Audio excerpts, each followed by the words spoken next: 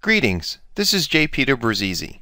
In this lesson, we're going to discuss restoring LoadMaster system configuration. Okay, so let's get started.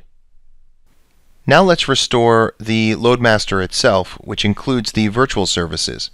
So down at the bottom, under System Configuration, under System Administration, we have the Backup Restore options. Let's select that.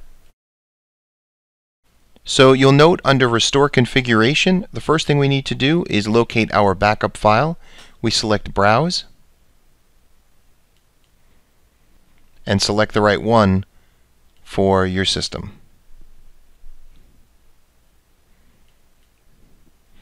Now at this point you'll note that there are three checkboxes on the right hand side. The first one is LoadMaster Base Configuration. The second one is VS Configuration, and the third is Geo Configuration. So with the bottom one, Geo Configuration, this is a setting that you would only choose if this load balancer were used for global site load balancing. In our demo, we're not using this feature, so we'll focus on the other two options. The VS Configuration focuses on virtual services, so we can choose to restore the virtual services only by selecting just that checkbox.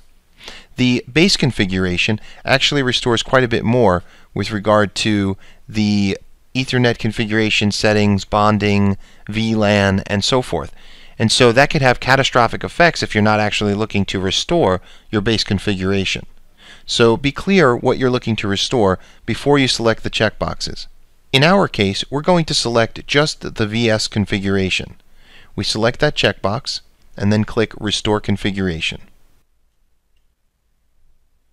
OK, and the VS restored from backup, we click OK. And let's confirm this. We'll go up to Virtual Services, under View Modify Services, and look at that. Everything is back as it should be.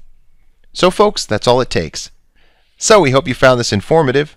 Thanks for watching, and we'll see you in the next lesson.